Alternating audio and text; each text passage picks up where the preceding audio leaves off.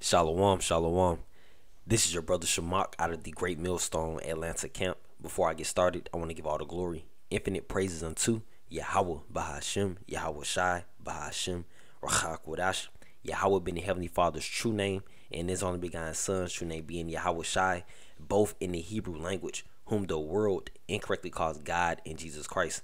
Also want to give double honors to the apostles and the elders of Great Millstone, who teach and rule well, and who are the true leaders of the Hebrew Israelites within these last days. Also want to give a shalom to all the sincere brothers that's pushing teaching truth worldwide, and shalom to all you sincere listeners and you sincere believers. All right, thought to come with a lesson concerning Samson. All right, within the book of Judges, specifically the chapters 13 through 16, and remembering and highlighting Samson, a righteous judge of Israel. Okay, of about 20 years. Okay, so highlighting a righteous Hebrew Israelite, man, a righteous forefather. Okay, renowned men, as the scriptures speak about. Okay, and I wanted to first begin by reading this Luke chapter 10 verse 19. All right, because one just general characteristics that Samson was blessed with was physical strength. All right, physical strength, and the power of the Lord is going to be given to his sincere servants and his sincere believers within these last days today. All right, that's why we are to remember and highlight these accounts of our forefathers, because this power is coming back within these last days right now, in the time right now. Okay, before Yahweh Shai returns. All right, so this is Luke chapter 10 verse 19. Behold, I give unto you power to tread on serpents and scorpions, and over all the power of the enemy, and nothing shall by any means hurt you. All right, verse 10. These are those that the Lord is dealing with, truly the elect of the nation of Israel. Okay, verse 20. Notwithstanding in this rejoice not that the spirits are subject unto you, but rather rejoice because your names are written in heaven. And Lord willing, we be a part of that number that is preordained and predestined to be delivered in these last days. All right, that would mean your name is written in heaven, man. All right, written in the book of life. Okay, so from now I want to grab Judges Judges chapter 13. Okay, Judges chapter 13. Let me exit this out. So this is Judges chapter 13, just to start with the birth of Samson. Okay, and it reads Judges chapter 13 verse 3. And if I'm not mistaken, Samson in the Hebrew tongue would be pronounced Shemashawan. All right, meaning like the sun. All right, this will show that light. Okay, this is Judges chapter 13 verse 3. And it reads, and the angel of the Lord appeared unto the woman and said unto her, behold, now thou art barren and bearest not, but thou shalt conceive and bear a son. So yeah, she was barren. She wasn't able to receive, have a child. All right, but the angel of the Lord made it possible. Hey, all right. It says, and bearest not, but thou shalt conceive and bear a son. And now therefore beware, I pray thee, and drink not wine nor strong drink, and eat not any unclean thing. For lo, thou shalt conceive and bear a son, and no razor shall come on his head, for the child shall be a Nazarite unto the Most High from the womb, and he shall begin to deliver Israel out of the hand of the Philistines. All right, so this was obviously in the time where the Philistines were oppressing the Israelites. Yes, the Philistines going into the under the family branch of you Hamites, which are Africans, which would be known as Africans today, as the modern term. Okay, but the Nazarite vow includes it with the no strong drink, no wine, no cutting of the hair. All right, mentioning what the law of the Nazarites within Numbers chapter 6. All right, and it mentions these few things of how he shall separate. I'm gonna start at verse 2. Speak unto the children of Israel and say unto them, when either man or woman shall separate themselves to vow a vow of a Nazarite, to separate themselves unto the Lord, he shall separate himself from wine and strong drink, and shall drink no vinegar of wine or vinegar of strong drink. Neither shall he drink any liquors of grapes, nor eat moist grapes or dried. All the days of his separation shall he eat nothing that is made of the vine tree, from the kernels even to the husk. So this was Samson was a Nazarite. All right, this was vowed to him from birth. Okay, verse 5. All the days of the vow of his separation, there shall no razor come upon his head until the days be fulfilled. Yeah, until death. It says, in the which he separated himself unto the Lord. See, you're holy. You're separate. You're not like the other Israelites. He says, he shall be holy, and shall let the locks of his hair, and shall let the locks of his hair, of the hair of his head grow. All right. So yeah, that's going to show, and it's going to all make sense within the book of Judges of how, of the reason why he was given that strength, truly because he was in the midst of sustaining and keeping the vow unto the Lord. That's what it was truly about. All right. But once that vow was broken, we'll see exactly what happened, man. All right. So back to Judges chapter 13 verse 5.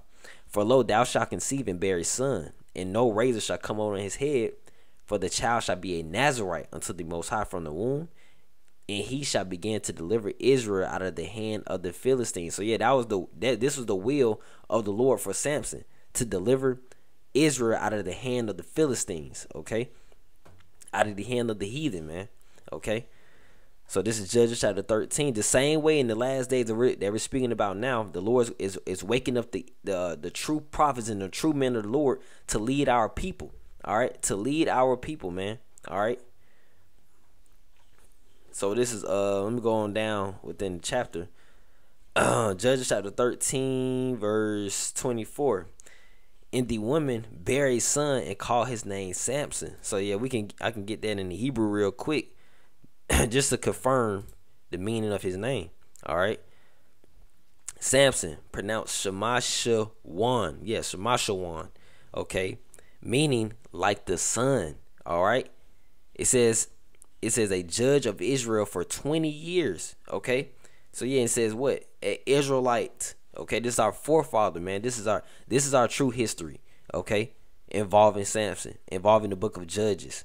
Okay. We had wicked judges and we also had righteous judges. Samson happened to be one of those righteous judges. All right. So going back up, and just to go really to the next chapter. Let me go back. All right. So Judges. Let me go to the next chapter. Judges chapter 14, verse 2. Just to go through his quest and his journey. All right. So this is Judges chapter 14. I'm gonna go to verse 2. And he came up and told his father and his mother, and said, I have seen a woman. So this, of course, is when he was grown of age. All right. I have seen a woman in Timnath of the daughters of the Philistines. Now therefore get her for me to wife. Then his father and his mother said unto him, Is there never a woman among the daughters of thy brethren? Yeah, they want him to marry an Israelite, but he was on a mission, and it's going to explain that.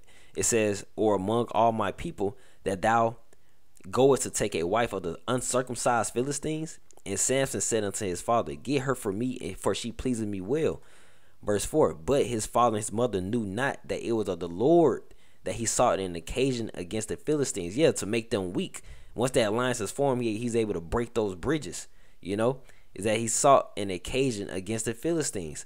For at that time, the Philistines had dominion over Israel. Yeah, they had us in slavery. All right, we were in a Philistine captivity. All right, the same way you had David fight against Goliath, that great Philistine. All right. Verse 5. It reads, Then went Samson down, his father and his mother, to Timnath, and came to the vineyards of Timnath. And behold, a young lion roared against him. Verse 6. And this is going to show the power of Samson. This is going to show the power of dealing with the Lord truly and believing and serving Yahweh Ba'ashem Yahweh Shai. All right. Verse 6 says, And the spirit of the Lord came mightily upon him, and he rent him as he would have rent a kid. And he had nothing in his hand, but he told not his father or his mother what he had done. Yeah, he killed, murdered, slaughtered the lion like it was a little kid, man. Like it was nothing. All right, taking candy from a baby, literally. All right. So going on down in the let's skip over in the going further down in the chapter. All right, Samson had a riddle that involved that lion. Okay. That involved the the killing of that lion. All right, and mentioned to the Philistines, if y'all can't solve this, man, I'm gonna put y'all to death as well. All right, because the Lord's will was to have Samson, deliver the nation of Israel out of the Philistines' hands, man. All right, so this is Judges chapter 14, verse 15. And it came to pass on the 7th day that they said unto Samson's wife, Entice thy husband, that he may declare unto us the riddle, lest we burn thee in thy father's house with fire. Have ye called us to take that we have? It is not so. All right, so yeah, they, the Philistines trying to entice his wife. All right, entice his wife to let tell them the riddle. Okay, verse 16. And Samson's wife wept before him and said, Thou doest but hate me and lovest me not. Thou hast put forth a riddle unto the children of my people, yet the Philistines, and has not told it unto me. And he said unto her, Behold, I have not told it unto my father or my mother, and I should tell it unto thee. See, I can really skip on down. Yeah, okay. I'm gonna go to verse 18. All right, and it reads, and the men of the city said unto him on the, because she basically end up telling them the riddle. All right, the meaning of the riddle. It says, and the men of the city said unto him until the seventh day before the sun went down, What is sweeter than honey, and what is stronger than a lion? And he said unto them, If ye not have plowed with my heifer, ye have not found out my riddle. So yeah, if y'all didn't go behind my back and try to discuss, and try to plead for my riddle, you would have never found out. So that it really doesn't even count. Verse 19, the Spirit of the Lord came upon him, and he went down to Askelon and slew 30 men of them, as he said he would do if they wouldn't solve the riddle correctly. It says, and took their spoil and gave change of garments unto them, which expounded the riddle, and his anger was kindled, and he went up to his father's house. Verse 20, but Samson's wife was given to his companion, whom he had used as his friend. Okay, so yeah, so that power of Samson is being shown, slaying 30 men. All right, slaughtering a lion like it was nothing. This is the power that the Lord blessed Samson with. All right, going on with to the next chapter. All right, this the highlight. This truly to highlight key points. Going on down to Judges chapter 15, verse 11. I'm gonna start at verse 11. All right, it reads, Judges chapter 15, verse 11. Then 3,000 men of Judah went to the top of the rock Etam and said to Samson, Knowest thou not that the Philistines are rulers over us? What is this that thou hast done unto us? And he said unto them, As they did unto me, so I have done unto them. So yeah, the Israelites, you're always gonna have those Israelites that are doubting the cause, that are doubting the mission. Do you not understand that we're under the Philistines' captive? You're making it harder on us. All right, but not understanding this was all the will of the Lord. All right, verse 12. This is just as it's the will of the Lord for us to be prophesying against these great kingdoms and these great against these Edomites. All right, that we're right now subject unto. All right, verse 12. It's and they said, verse 12, and they said unto him, We are come down to bind thee, that we may deliver thee into the hand of the Philistines. So yeah, they like, man, nah, we about to we gonna deliver you up, man. We're gonna take you to him, man. All right, you making life harder on us. All right. It says, and Samson said unto them, Swear unto me that ye will not fall upon me yourselves. So he like, I know y'all not about to try to kill me, your damn self. All right, verse 13. And they spake unto him, saying, No, but we will bind thee fast and deliver thee into their hand, but surely we will not kill thee. And they shall bound him with 2 new cords and brought him up from the rock. So yeah, look, Samson like, oh, that's fine. All right, verse 14. And when he came unto Lehi, the Philistines shouted against him, and the Spirit of the Lord came mightily upon him, and the cords that were upon his arms became as flax that was burnt with fire, and his bands loosed from his hands. It was nothing. Break them off like it was. Samson, man, when they shouted against Samson, because the Spirit of the Lord came upon him, pissed him off. He was vexed, man. He was irritated. Okay, he was offended. All right, and the Spirit of the Lord came upon him. That's the key thing. The Spirit of the Lord, not his own will, not because he wanted to do it. This was all the Spirit of the Lord. All right, Judges chapter 15, verse 15. And he found a new jawbone. This is a classic. This is a classic historical event. The jawbone with Samson. He says he found a new jawbone. It just shows the physical strength, the blessing.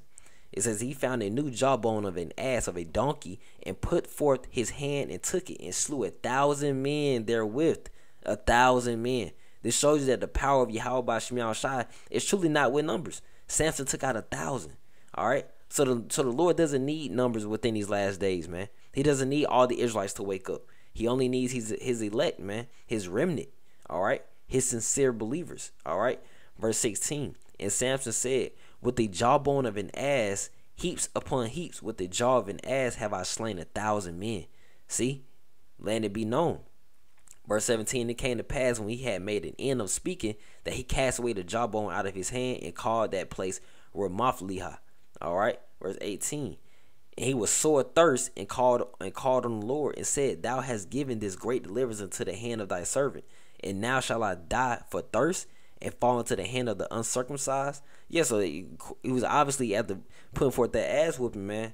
Alright, Samson was clearly he wasn't just tired, he was exhausted. Okay, but of course the Lord blessed him, man. The Lord got him. Verse 19, the same way the Lord's going to protect us and help us in a day of trouble within these last days, if we be of that number, if our names are written in that book of life, if our names are written in heaven, if we're predestined, all right, to be delivered, the Lord will help us out. Okay, this is as mentioned in Isaiah chapter 65, verse 13. All right, how his servant shall eat, his servant shall drink. All right, he said his servant shall rejoice, while the others shall go of hunger, shall be of thirst, and shall be ashamed, man. Okay. Verse 19. It says, But the Most High clave an hollow place that was in the jaw, and there came water thereout. And when he had drunk, his spirit came again, and he revived. Wherefore he called the name thereof Echakor, which is in Lehi unto this day. And he judged Israel in the days of the Philistines 20 years. All right, 20 years. Okay, a righteous judge of Israel. Okay, so here comes about Samson's downfall. You know, Samson's downfall came about in the book of Judges chapter 16. All right, so really starting at here it is. Of course, through the woman. This is Judges chapter 16 verse 4. Through her we all die, as the scriptures speak about. All right, but it was all the Lord's will. This is all the Lord's will. Okay, Judges chapter 16 verse 4. And it came to pass afterward that he loved a woman in the valley of Sorek, whose name was Delilah. All right, and the lords of the Philistines came unto her and said unto her, Entice him and see wherein his great strength lieth. Yeah, because they understood, man. It's no breaking Samson, man. This is a man of the Lord. It's no breaking it unless you break the power, his power. Okay, his faith, his obedience. Okay.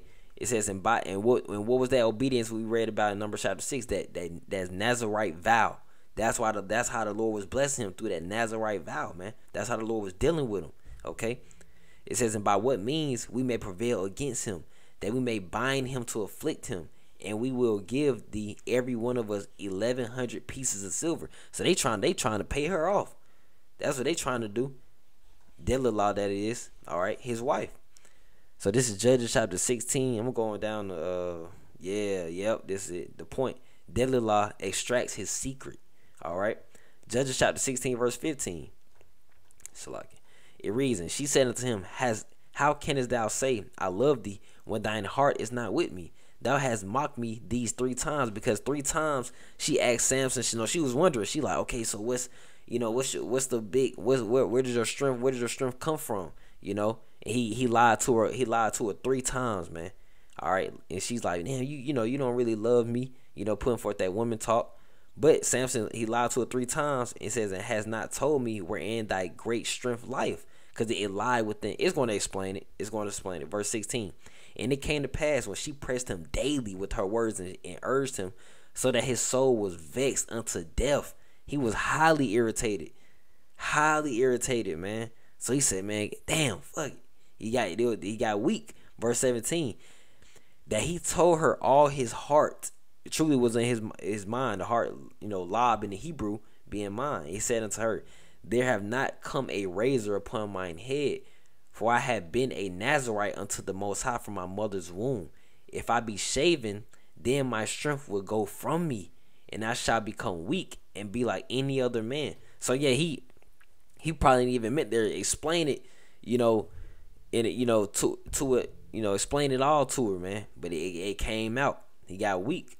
All right, verse 18. And when Delilah saw that he had told her all his heart, so she like, oh, he really told me this time.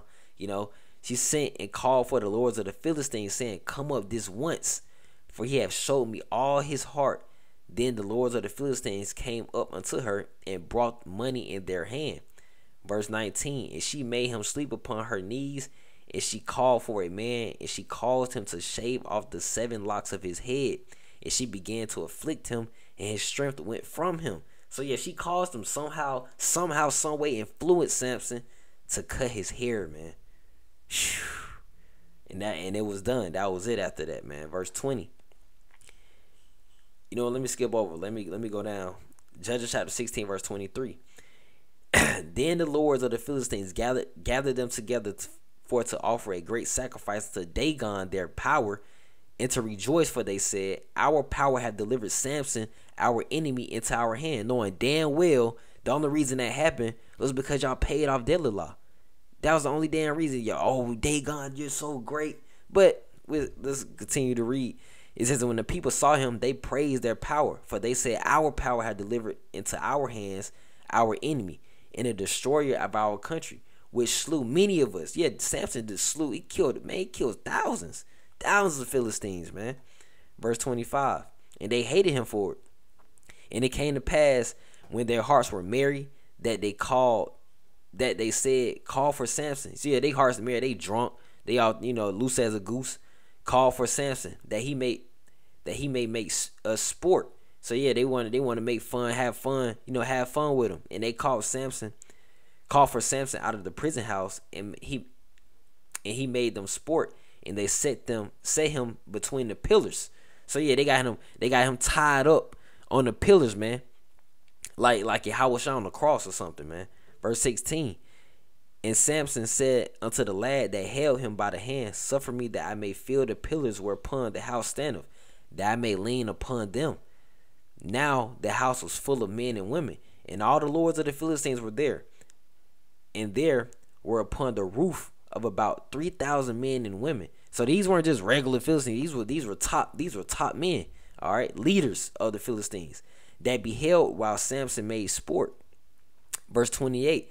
And Samson called unto the Lord and said, O Lord, power, remember me, I pray thee, and strengthen me, I pray thee, only this once. So the Lord, because Samson understood that he went off, all right, that he he went off from the Nazarite vow, all right, but he said, only this once, O power. It says that I may be at once avenged of the Philistines for my 2 eyes. Yeah, because they torture his eyes, man. Okay, verse 19. And Samson took hold of the 2 middle pillars upon which the house stood, and on the which it was borne up, of the one with his right hand, on the other with his left. And Samson said, let me die with the Philistines. And he bowed himself with all his might in the house. So yeah, he leaned forward, pulling the pillars down, man. All right, pillars that hold up a huge mansion. All right, think upon the White House pillars. It says that he bowed himself with all his might, and the house fell upon the lords and upon all the people that were therein. Remember, it's 3,000 Philistines in here, man. All right, they're going out sad. It says, so the dead which he slew at his death were more than they which he slew in his life. See? Verse 31. Then his brethren and all the house of his father came down and took him and brought him up and buried him between Zorah and Eshtaol, in the burying place of Manoah his father, and he judged Israel 20 years. So this was the blessing that was given to Samson. All right, Samson was a righteous man of the Lord of Yahweh Ba'ashem Yahushai. Okay, and once that vow was broken, that Nazarite vow was broken, that strength was taken from him. But it was all the Lord's will. That was for how his walk was meant to go. All right, and ultimately the Philistines were taken down, man. Just to highlight, all right, and reminisce on the account of Samson, man, of how great power and strength, and it all came from Yahweh Ba'ashem Yahushai. It was all a gift. It was something you couldn't buy, all right, you couldn't finesse, all right. It was all a gift from Yahweh Ba'ashem Yahushai. Likewise, it is of the gift of faith within these last days, man. All right, in Yahweh Ba'ashem Yahushai, as sincere servants and believers, all right, whom are also what? Hebrew Israelites. Okay. So Lord willing, let me read. This is Romans chapter 8, verse 31. It shows this scripture here. Romans chapter 8, verse 31. What shall we then say to these things? If the Most High be for us, who can be against us? All right. If the Lord is on our side, the Lord is dealing with us, who can be against us? All right, as he was for Samson. All right, slewing 1,000. Just one man taking down thousands of Philistines, man. Brought down the pillars and killed 3,000 at one time. All right, the scriptures speak about that one man shall chase 1,000. All right, and that 5 men shall chase 10,000, showing the power of the Lord is coming within these last days. All right, such as like to the point of like the power of Samson is coming. All right, spiritual powers, man. All right, so Lord willing, this lesson was, edifying and also encouraging to you sincere believers and you sincere listeners. I want to end off by giving all the glory, infinite praises unto Yahweh, Bahashem, Yahweh Shai, Bahashem, Rachak Wadash. Double honor to the apostles and the elders of Great Millstone. Repent, Yahweh Shai is coming back. Repent, Yahweh Shai is coming back. All right, shalom. Shalom, keep the faith.